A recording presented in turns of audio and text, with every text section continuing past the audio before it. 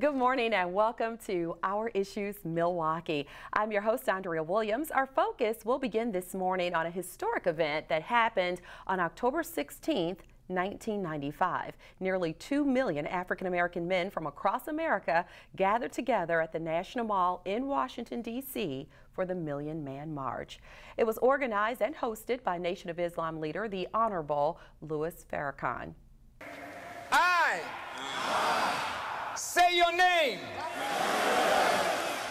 Pledge that from this day forward, I will strive to love my brother as I love myself. I say your name. From this day forward, will strive to improve myself spiritually, morally, mentally, socially, politically, and economically for the benefit of myself, my family, and my people. Coming up on October 10th of 2015, the 20th anniversary of the Million Man March will be celebrated in Washington, D.C. And here to tell us more about that is Minister William Muhammad, representing Muhammad Mosque number 3. Assalamu alaikum. Wa alaikum salam. Thank you so much for being here. And we're coming up on this 20th anniversary of the Million Man March. In 1995, the focus was a Day of Atonement. And coming up on 10/10, the theme is Justice or Else. Tell us more about this year's gathering in the nation's capital. Well, as you stated 20 years ago, Minister Farrakhan, looking at the environment in the community, he thought and saw that the United States government was setting up the black male in particular for destruction. He saw movies like Boys in the Hood and Colors, and he saw these images of black men being portrayed as maniacal, as bestial, and as savage. So he did a tour of the country called Stop the Killing. He crisscrossed the country and he spoke to every major city and town in America. He came right here to Milwaukee. And then he went back around the country speaking to men. And it is in that meeting that he called a Million Man March. And of course, the aim was not to petition government, but to call black men to D.C. to go before the God and repent for our negligence as fathers, as sons, as brothers in the community, who have negated our responsibility of being constructive forces. And so it was before God. It was a spiritual call.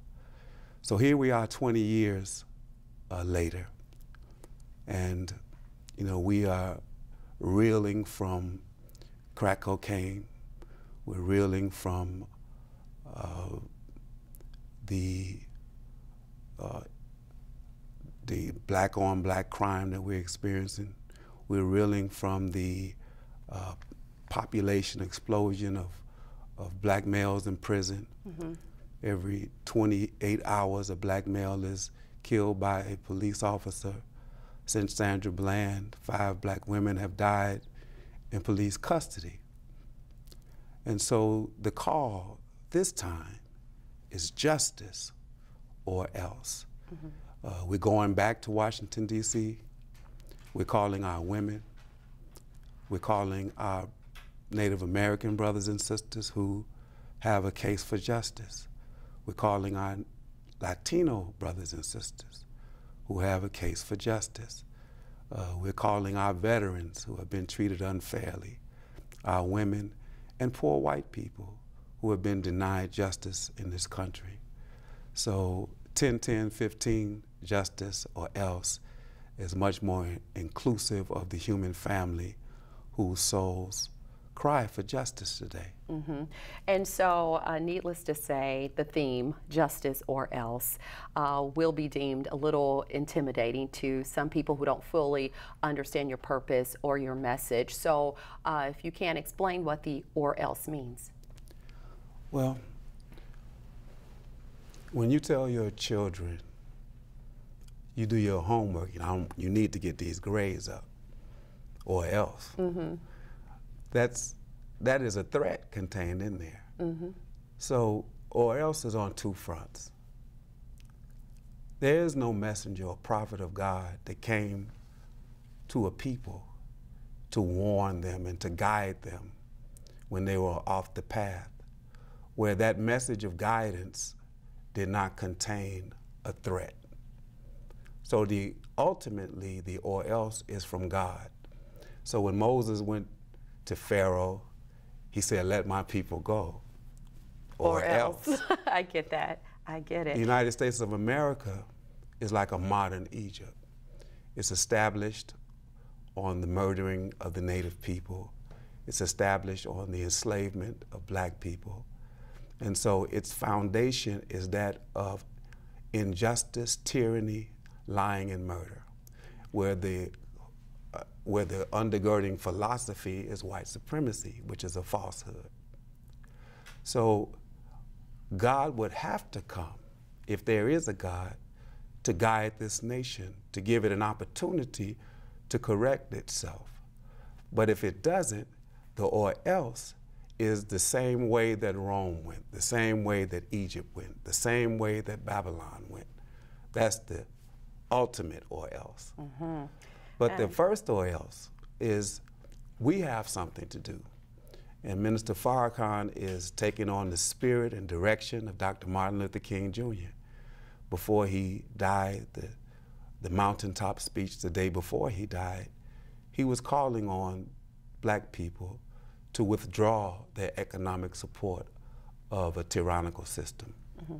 So he was asking black people to not buy Wonder Bread, not buy seal test products. Take your money out of white banks, put them in black banks. Take your money out of insurance companies, put them in black insurance companies. And did you know, Andrea, that the speech that he was about to deliver before he died, he wanted the black community to boycott Christmas, to withdraw our economic support of a system that was oppressing us. So he said, we're in pain, and when we're in pain, we should redistribute the pain. That's the or else that Minister Farrakhan is calling for. Well, thank you for explaining that. And Minister Farrakhan has said justice is the law that distinguishes between right and wrong. And he also says there really can be no peace without justice. There can be no justice without truth, and there can be no truth unless someone rises to tell the truth. So looking at statistics, back in 1995, there were 36.4 million people living below the poverty line. Today, those numbers are 45.3 million in the U.S. living in poverty.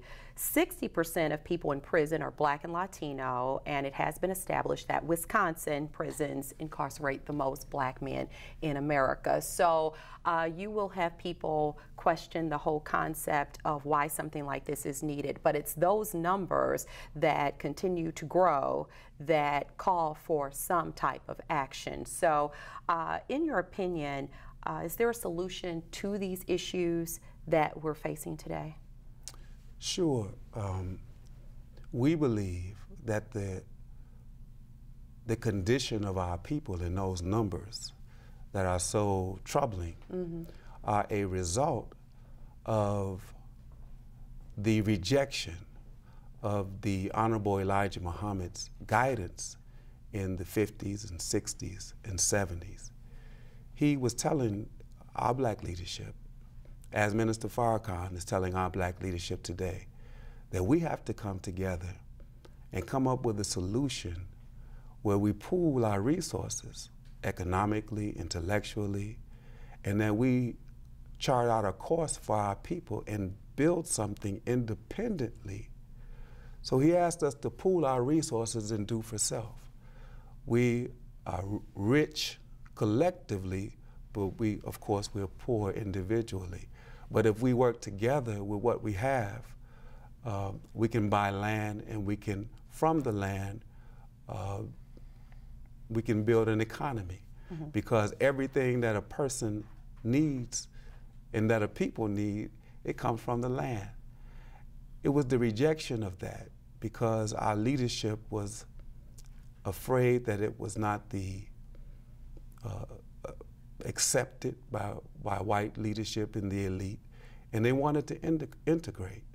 And Honorable Elijah Muhammad warned that integration was a hypocritical trick to make our 400-year-old enemy all of a sudden believe that he was our friend.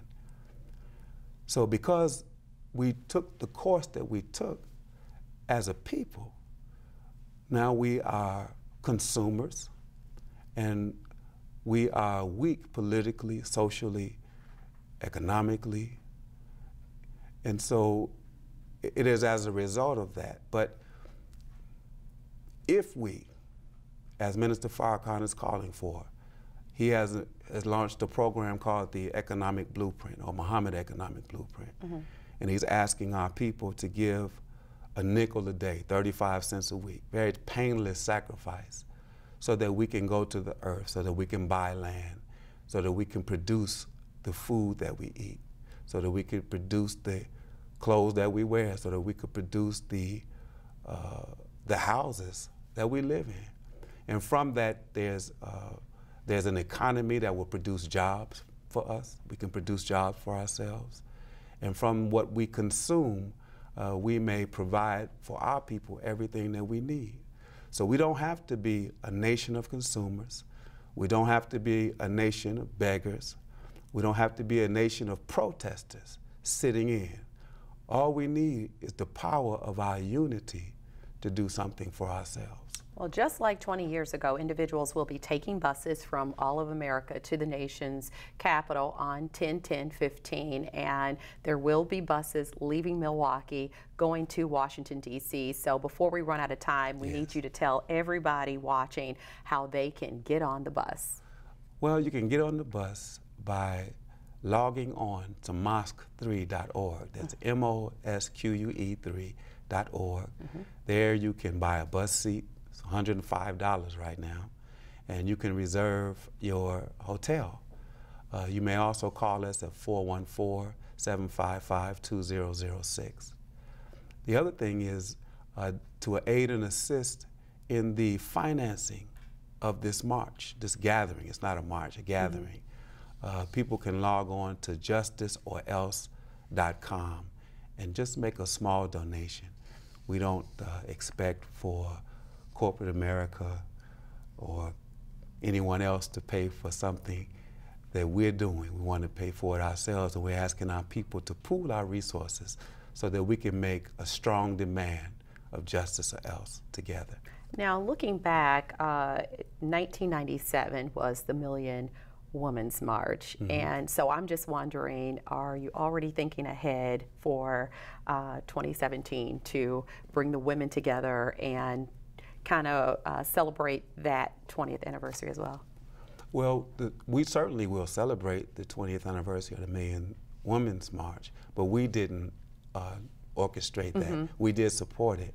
And whatever they decide to do in the way of commemorating it, they have our 1,000% support. All righty. But we're inviting our women to come along with us as well for the 20th anniversary of the Million Man March. There you have it. One thing I wanted to point out before we do actually run out of time, Milwaukee is considered the third city of Islam in the West. That's correct. The first two cities being Detroit and Chicago. So with that said, the Muhammad Mosque #3 is right here in the city. Where is it located, and what is it that the mosque does for the community at large? We're located at 4202 North Teutonia Avenue. Mm-hmm. It was established in 1931 by the Honorable Elijah Muhammad and its founder, Master Fard Muhammad. Mm-hmm. And so it has a very old and very valuable history. Mm-hmm. We work in our community. We go out, the FOI and the MGT, and we invite our people to Islam. We invite our people to a resurrection, we try to inject the spirit of truth. And we work with our people, other organizations. We have a campaign. One of my students, assistants in the ministry, is Brother Gat Turner, or Sean Muhammad. And he has orchestrated a program called Black Love Matters, because Black lives matter if we love one another.